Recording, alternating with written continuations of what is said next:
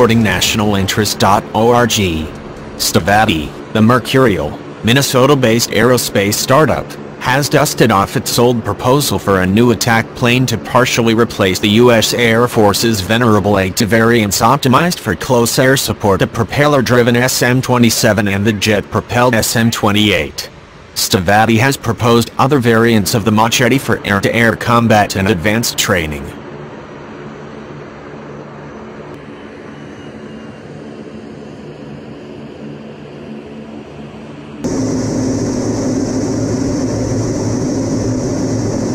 The SM-27 and SM-28 are both single-engine, single-seat planes.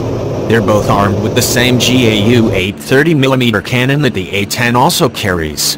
In proposing the Machete, actually, repurposing it, is Stavatti is hoping to benefit from the Air Force's renewed interest in a light attack plane to complement the 1970s vintage A-10. Machete is a big project around here, said Chris Besker, Stavatti's CEO.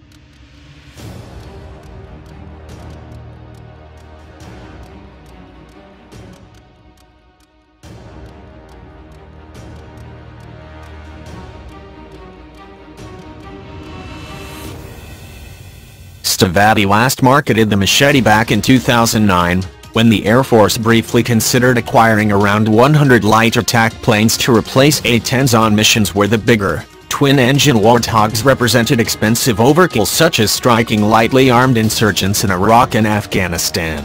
A turboprop attacker costs around $1,000 per hour.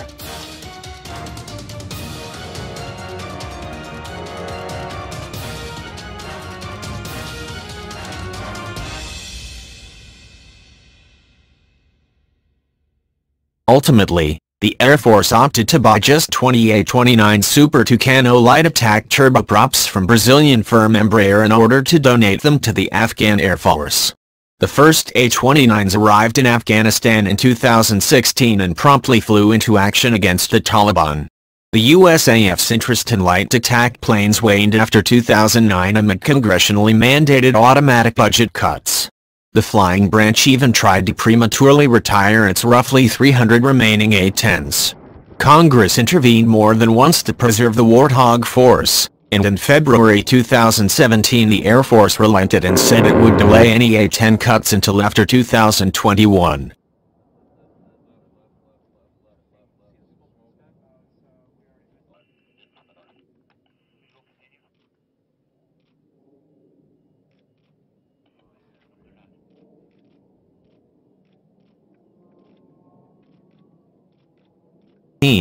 Service leaders, perhaps encouraged by the mid-2015 trial deployment of two modernized OV-10 Broncos to the Middle East, once again floated the idea of a new light attack plane. And with President Donald Trump's election in November 2016, the Air Force could realistically hope for a budget boost to actually pay for the light attackers. The rumor is that the Air Force wants to buy around 20 OAX light attack planes as early as 2017. The A-29 and Raytheon's A-6 are the clear front-runners for that initial purchase. A later program, dubbed A-X2, would procure a larger number of more sophisticated attack planes.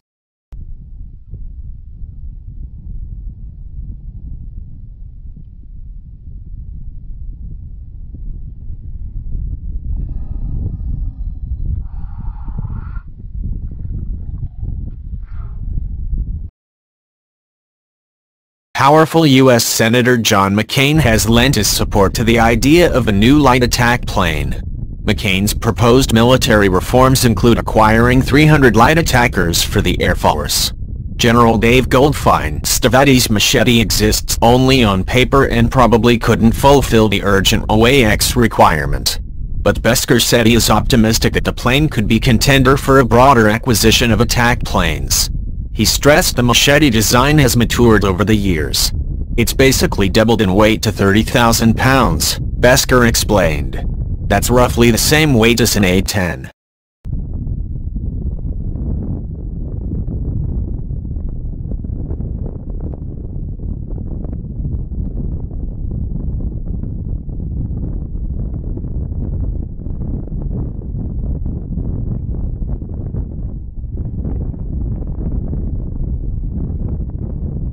Besker said Stavatti has revised the Machete design to include a new metal foam material that university scientists have recently developed in conjunction with the U.S. Department of Energy.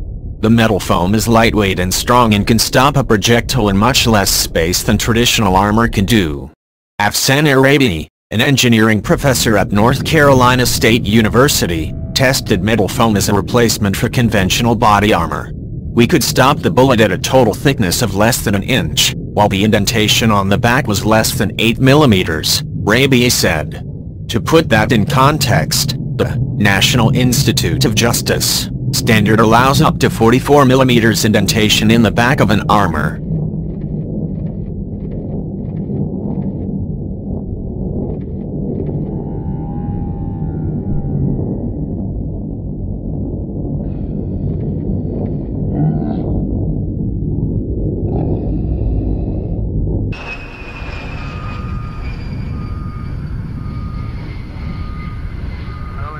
The Air Force will propose its 2018 budget sometime in the spring of 2017.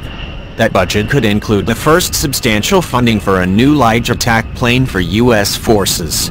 Whether Stavatti's unbuilt, unflown Machete stands any chance of meeting the requirement remains to be seen and likely depends on the Air Force's willingness to take a chance on an unproven design from a small company.